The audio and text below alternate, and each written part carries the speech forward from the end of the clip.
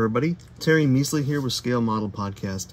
I saw some ads a few weeks ago on from Dekno Models, and they're advertising 3D printed kits of some great subjects. They also do little resin kits, and I thought it would be a good opportunity to do an in-box look at it from professional and personal curiosity. I want to know how these kits look, especially the 3D printed ones. But let's start with a little Cessna CR3.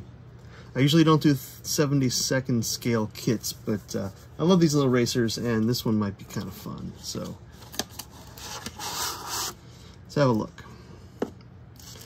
We know it's a tiny plane. This is really tiny. I do love the way impulse sealers and bags are used for packaging these sort of kits. It keeps everything separate. They become their own packaging, padding and such. The decals are also very, very snugly packaged into a little bit of plastic film here. They look nice. I don't see, looks like Digital Silk is the company that did that. So if these are silk screen decals, they're going to be very nice to use. Anytime I use decals like this, I usually coat the whole thing with liquid decal film, just to be sure. I don't know that there are any sacrificial decals here, maybe the little logo. I could play around with that first. And instructions. Shouldn't take a lot of instructions for a kit like this, but you've got to do something. There you go. It doesn't... Nothing too surprising there. Gives you a little bit of coloring and some other information, and a little bit of history on the Chicago air races and the Johnny Livingston's plane here. It is tiny. I know I looked that up online. It has a 18-foot wingspan, so we'll look at it here. Or roughly 18 feet, and there it is. It's just a shade over 3 scale inches here, so it's probably right bang on. That is super tiny. I love it. So you have to be careful cleaning it up. There's a little bit of extras here from some mold flash, but it actually looks really nice. The detail on the stringers here on the fuselage will take some work. I'm not sure if that little notch there is supposed to be there. I'll find out later. If not, it'll be easy enough to fix. Very slender surfaces here, down almost to a razor's edge on the wing. So that's all very good. I'm not actually sure where they cast that, where the mold lines went. Up top, so it was poured down to the bottom. That's a very smart way to do it. They give you 2 thermoformed windscreens. That's nice, and all the other goodies. So there we go, little Dekno Model CR3 race plane. I like it. I think it's a good execution. It shouldn't be too much. Famous last words. It will be fun painting yellow over blue. You'll need a decent primer.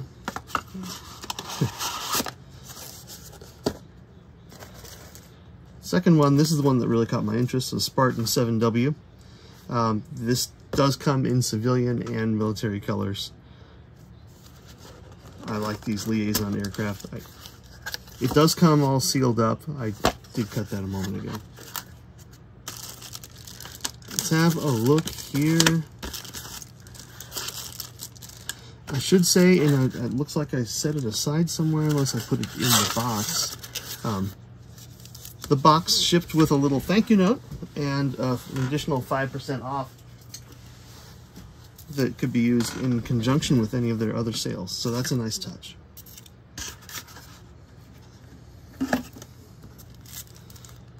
There we go. Decals look nice.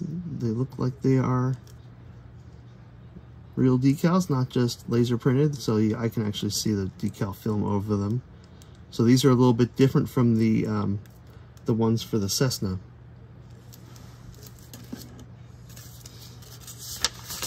Instructions look good. Pretty detailed.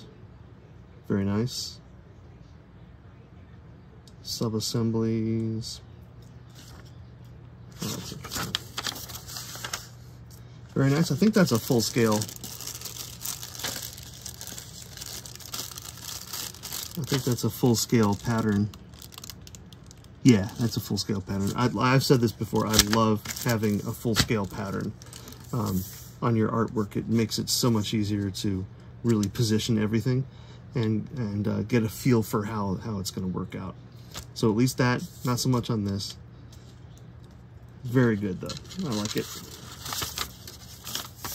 These liaison and transport aircraft, all these civilian model aircraft that were used in various wars are fascinating to me because some of these were hot rods, and this was a nice, almost the Cessna Citation of its day. If the Stagger Wing was the Learjet being fast and light, this is more of a Citation. Okay, so let's have a look. If I can find a knife or a pair of scissors, open it up.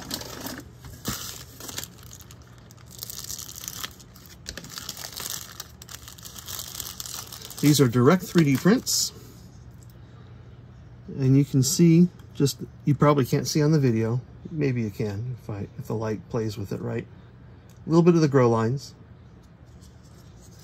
It is suitably thin with enough strengthening support in here to really give you a hand. That'll take just a very fine buff, or maybe one of the primers that are developed for these sort of products would work pretty well. You can feel the ribbing on it. You can't feel it so much there, but where that curve comes under, you can feel it. I don't think it will take much cleanup whatsoever on this. There's a little bit of support artifacts on the inside here. So it was grown, so all those support knobs, you can see the little support knobs in there.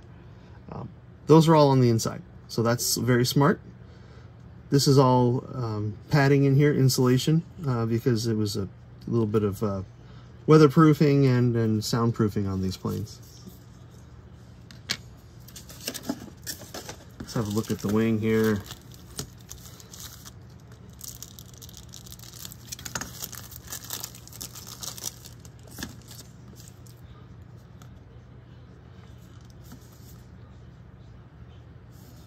So there is a bit of a patterning to it.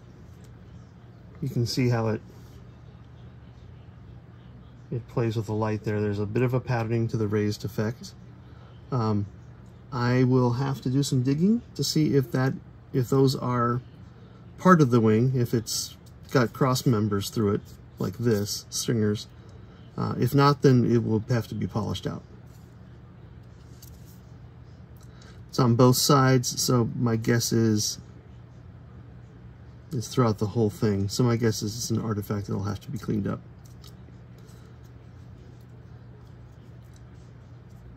Aileron controls look nice.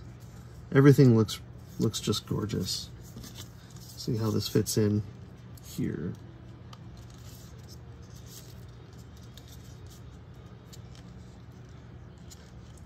There's a couple little tight spots. Test fitting will tell you where those are, but it looks like it should glue down extremely well and at the right angle. And that's what is important here. It's kind of tough to do that. Yeah, there's some grow lines here that will have to be taken care of, and then it'll fit better.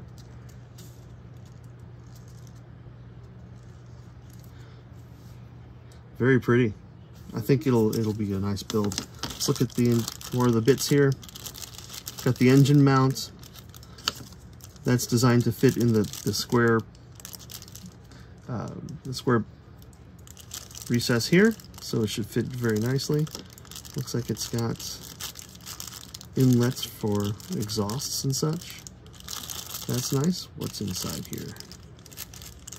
Got the spinner floating around inside the cowl. Engine looks pretty good. Push rods are there.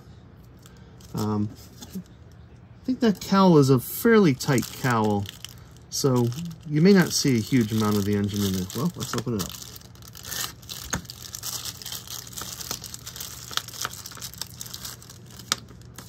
So it's all got blocks. The grow lines were on this, so that'll have to, oh, it's keyed. There we go. But it'll have to be cleaned up a little bit.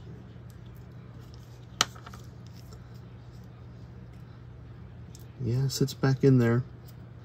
Yeah, so I think it's sufficient. The engine does have the exhaust collector back here, which is pretty nice, but you're not going to see it.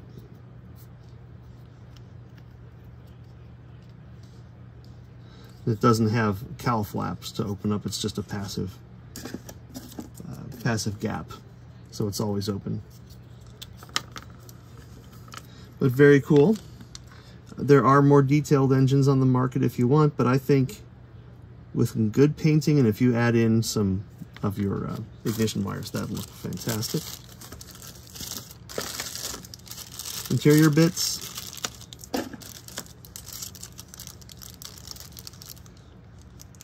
One of the wheels already popped off, but since it's all sealed up in a little plastic envelope, that looks nice. Those gear door are essentially transparent. They're so thin. I don't know if they used a different resin for the landing gear. The struts seem a little flexible, but maybe it's fine because this shouldn't be that heavy, although these wings are solid. I don't see any drainage spots for them, so they're printed solid.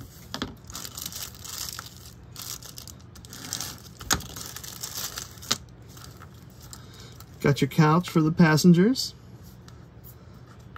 Got a nice door. Got your lazy boys here for the pilot and co-pilot or passenger.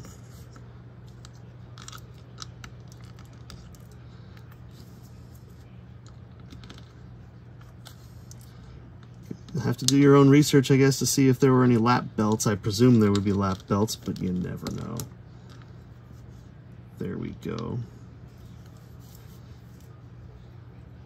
Instrument panel is essentially blank. There's a couple of sub panels here that you would put the decals on. So it's up to you whether you want to try to do anything more than that. I think at the angles and the type of instrument panel this is, I don't know that you're going to see a huge amount of that instrument panel, so I probably won't bother to do it.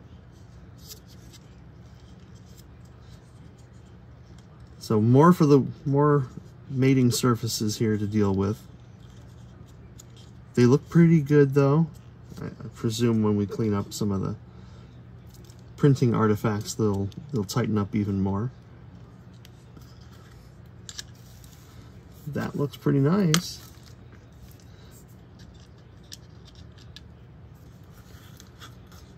By the time this sits in here, the office is getting pretty crowded. Pretty nice though. Separate control surfaces. Well, separate rudder, but not elevators. It's a nice deep panel line though, so maybe if you wanted to pose them down, that would be good. If the real plane did droop, it may not have. And we have 3D printed, resin cast, at least I think they're resin cast, let's have a look. Clear bits.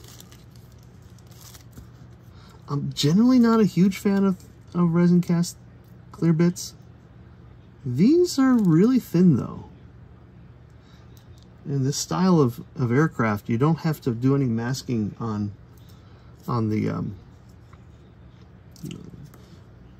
the windows themselves, so these might work fine.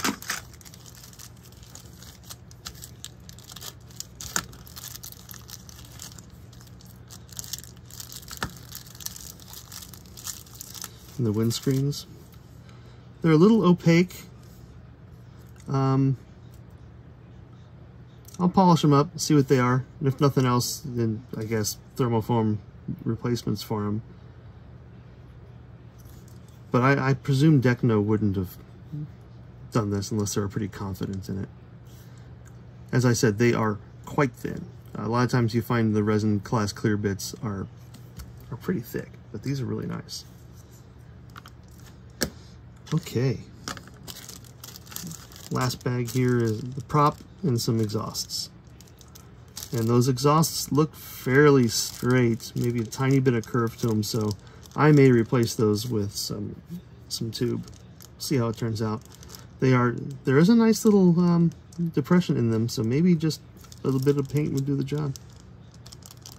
Prop looks nice. It's a fixed prop. It's interesting. Or wait, it won't matter because there's a spinner on it anyway. It's probably variable pitch, I would presume. It's a fast plane. So there we go. A nice little addition. I like this a lot. I'm going to keep an eye on Dekno. These are underserved subjects, severely underserved subjects. You're starting to see some more interest in them from companies like Dora Wings, and Dekno's fitting right in with them. Yeah, very cool. Oh, I just noticed this. I have not reviewed the instructions to see what order they suggest you do these things in, but there is a positive lock here on the wings. So I probably will reinforce that with some pins. If that's the wingspan on it, it's a pretty good sized aircraft, as you might expect for a small transport. Yeah, there we go. Get to it, guys. I got to put this back in the box because I'm not going to start this anytime soon. I got some other things going on, but it's probably going to keep calling at me from the sideline. Oh, wow, that almost goes all the way through. The mounting point for the landing gear here goes almost all the way through. You can see. Yeah, maybe you can't see too well. You can probably see it that way a little better. Anyway, it's a very thin surface at the wheel wells, which was probably true on the real plane, but right through that strut there. It'll work. Fix it in there with some resin and it'll be good. There's some epoxy. There's the spinner. All right, guys, have at it. For Dekno models, I like it.